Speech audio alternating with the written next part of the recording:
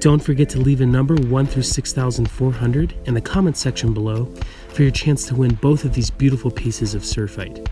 You must be a subscriber in order to win, and if you're outside of the United States, you're going to have to pay for shipping, but I would gladly send it your way if you win.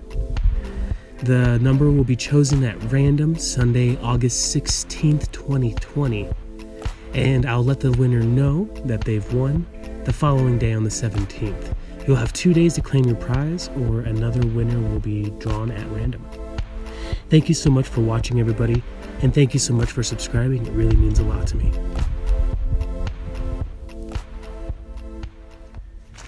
Howdy there, folks. This is Lapidary Dave, and I got a package, and we're going to check it out together. Yeah, it's from Mia Mining and Manufacturing.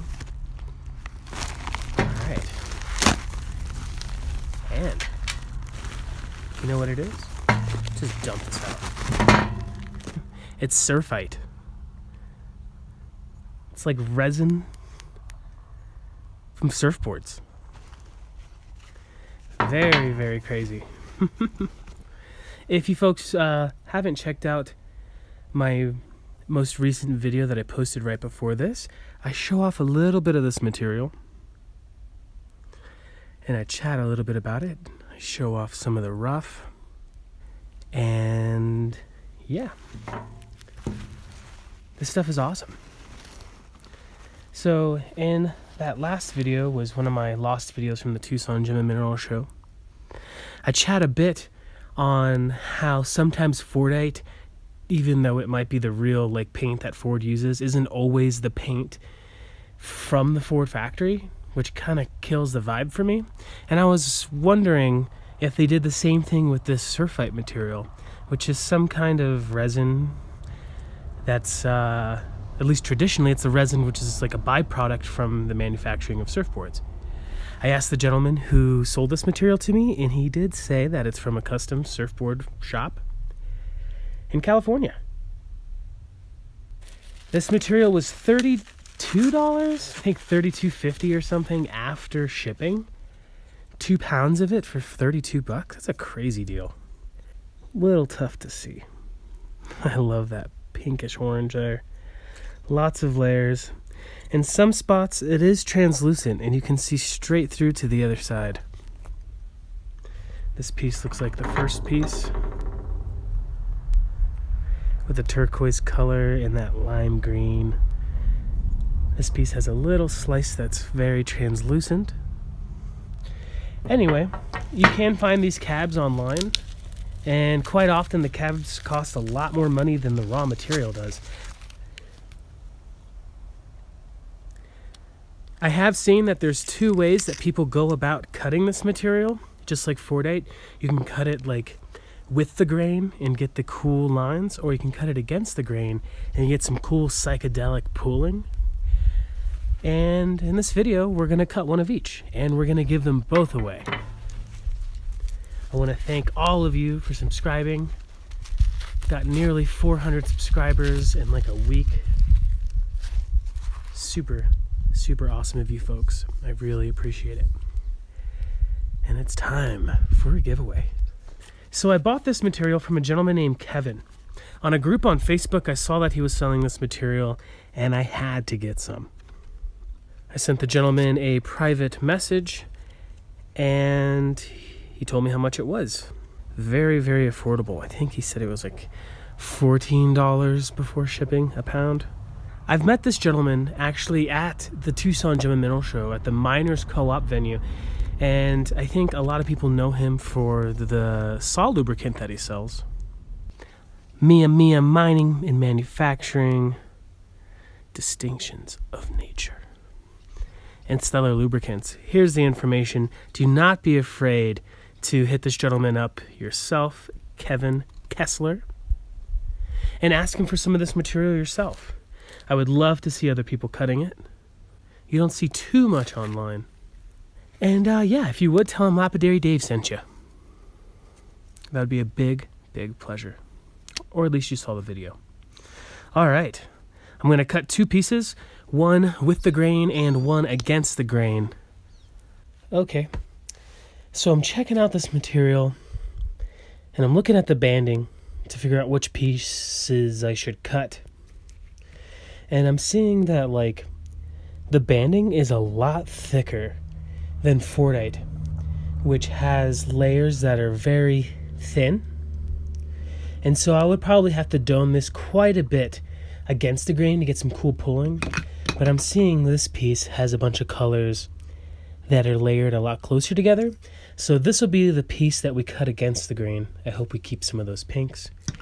And let's cut this piece with the grain. I like the reds. It looks like it's translucent in quite a few spots. I bet you this material would, work really well with like a backing, like maybe DevCon or maybe even something colorful. I have a bunch of these pieces of glass that are like for stained glass art stuff. And these would probably look super cool, like to make like a doublet of this material. So whatever is translucent, you see to the back of it. I might do that in a different episode. Yeah, just a little food for thought.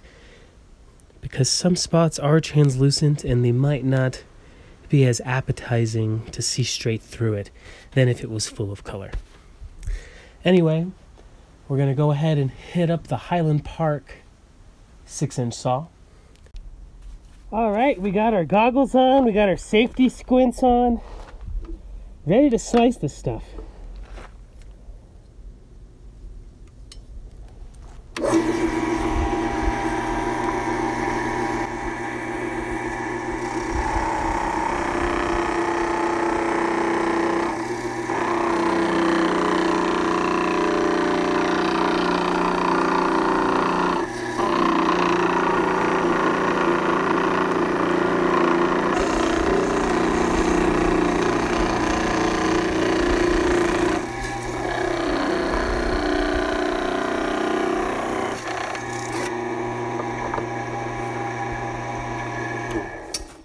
All right, here's the first piece. It actually slices very nicely, very stable. I wasn't expecting that. It's such a hard like resin. I was expecting it to kind of maybe shatter a little bit, at least blow out on the ends. Almost no blowout at all. So I definitely imagine that this is going to cab up very nicely. Like I said before, it's translucent. And it would probably look pretty cool as like the base for like a doublet. Put something colorful behind it so that pops on through. Huh. All right, so now let's do the piece we're gonna cut against the grain.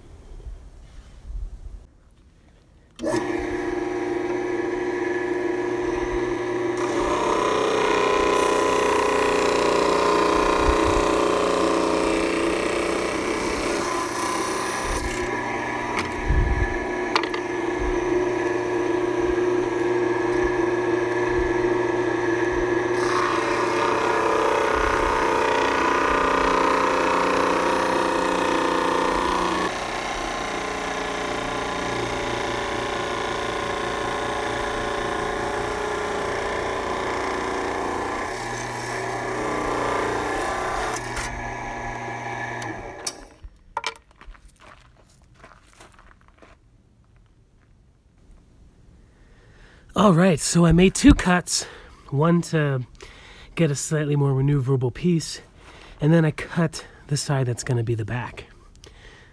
This side is so cool. I'm going to flat lap both pieces just a little bit on the sides that I think are going to be the backs. I think I'm going to trim that up right there. And after that, I'm going to get cabbing.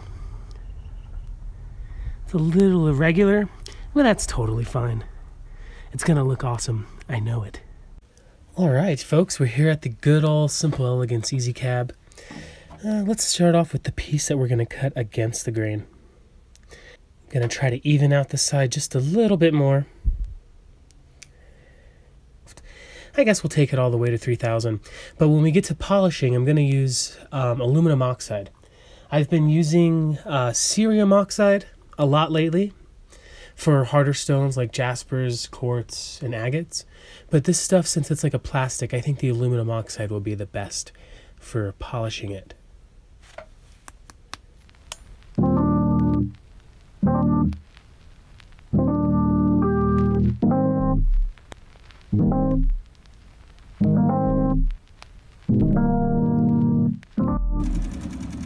Alright folks, so I'm a little surprised. I was expecting it, since it was like a resin, to be kind of gummy, and it's not. It's very, very stable. I'm a little disappointed on this piece that I'm probably going to lose a lot of that pink. And since there's a lot of green right here, it's a little tough for me to tell visually where my girdle is at and where my dome is at. So I'm having to rely a little bit more on feeling this particular piece. Anyway, that's my 80 grit. I'm going to hop on over to 220 now. And take it to 600 grit before we look at it again.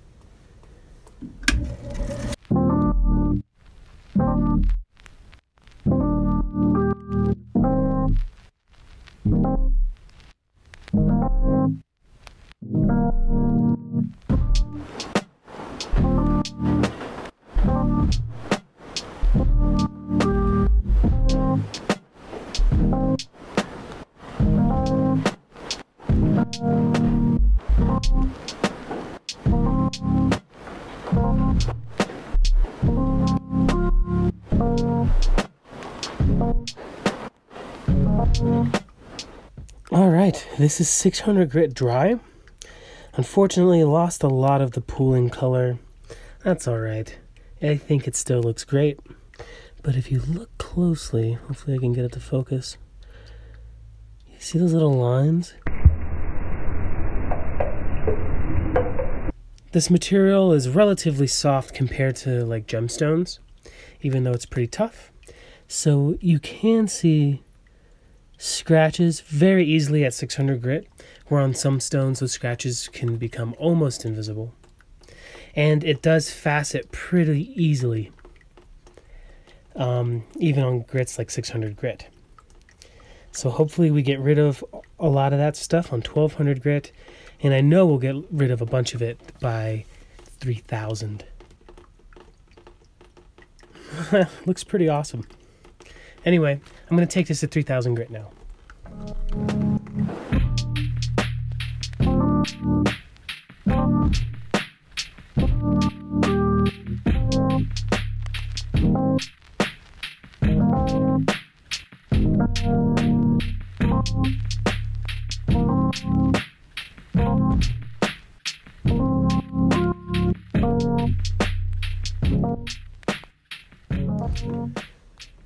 Alrighty folks, so this is 3000 grit. As you can see, some spots are kind of like breaking away. And you can see 3000 grit scratches. It might be very hard to see through the camera, but I can definitely tell. So, what I'm going to do is take this to one more wheel. Before I take it to 14,000 grit though, I'm going to take this over to the jewelry polisher and polish it to see if a lot of those scratches become invisible after the final polishing. I expect the scratches to kind of just shine up, and that this is really going to need a 14,000 grit wheel, if not like a 50,000 and a 100,000 grit wheel.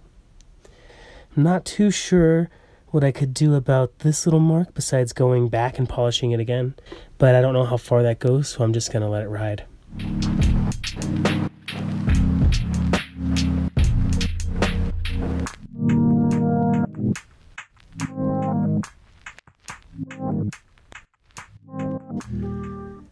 Alright, so I'm happy that I polished this before I took it to 14,000 grit. All the little scratches from 3000 have become invisible. So it kind of works a little bit like amber. I can take amber to about 1200 grit and I can still see the scratches. But once I final polish it, all of the scratches become invisible instead of just polishing the scratches.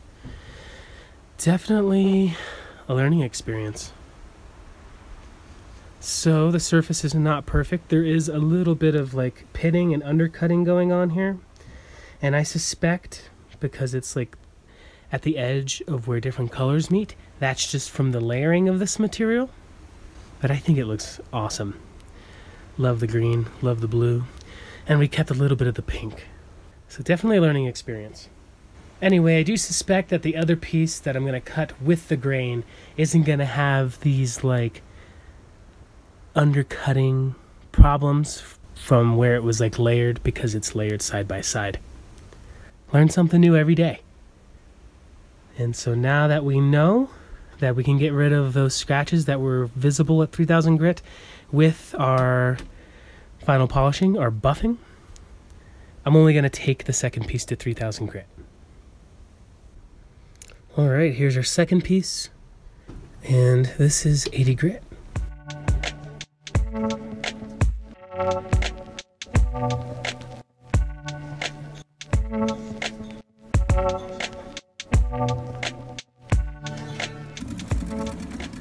All right, so here is 80 grit, roughly dry.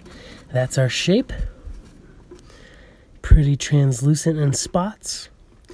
But yeah, I think this vertical layering is a lot easier to cut just from the feel of it than the against the grain pieces. I'm really liking this rough little shield shape. Anyway, now I'm going to take it to 220 and then 280, and then we'll take another look at it together.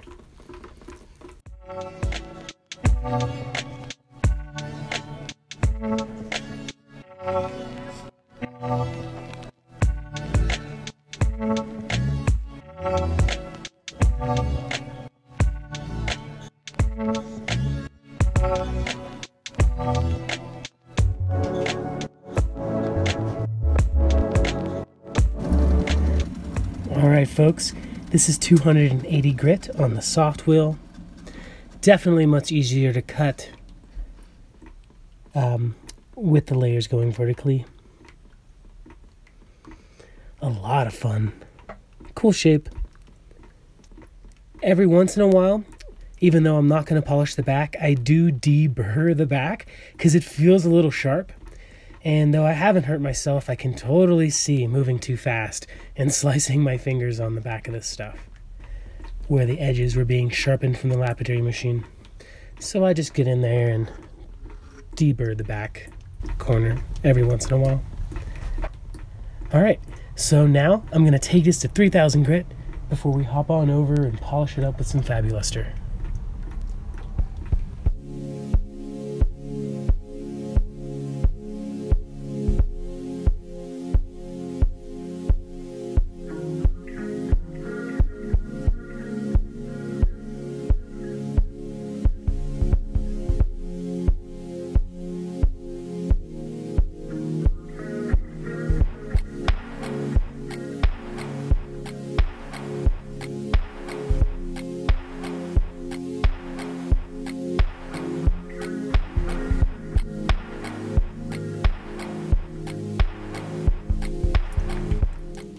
Alright, that is 3000 grit dry. You can see I was a little bit more careful to keep all of the scratches going in one direction. Something I've noticed about this material, when I cut it where the layers are up and down, I can kind of see, even when two layers are the same color, where the different layers are.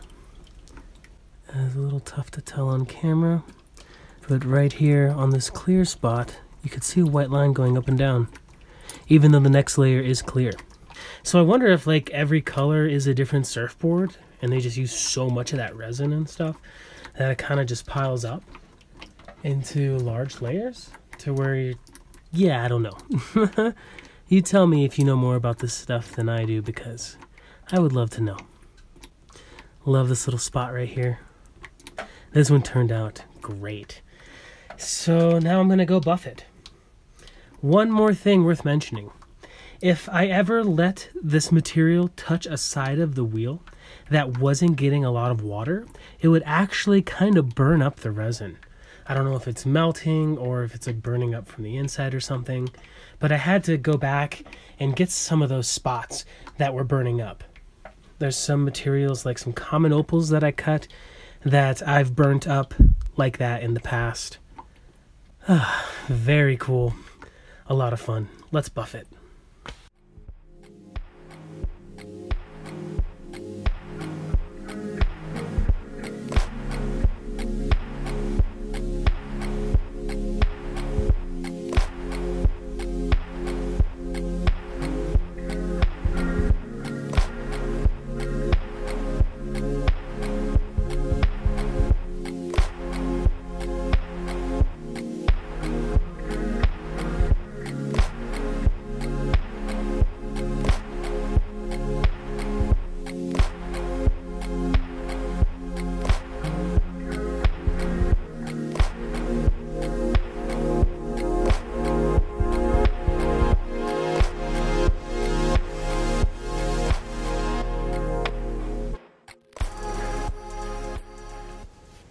Alrighty, and here is the final piece.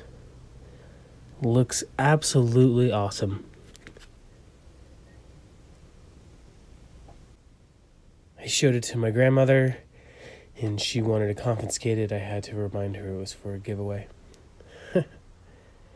What's cool is, like, if you look from the side, you can see the cool color play that you can't really see as well straight up and down.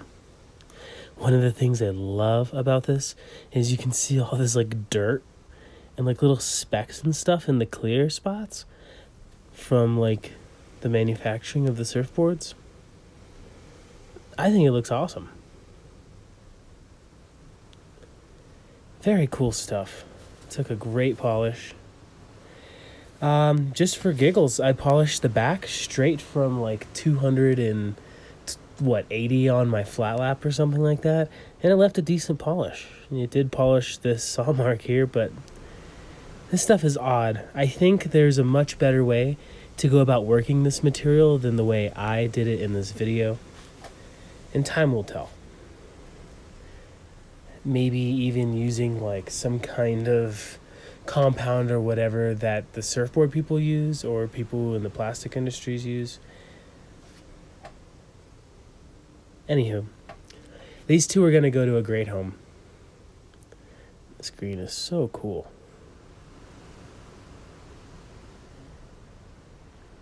So make sure to leave a number 1 through 6,400. And I want to thank you folks again for all of the subscribers. Everybody who subscribed in the early days and everybody who subscribed today and everything in between. It's really a blessing and a pleasure.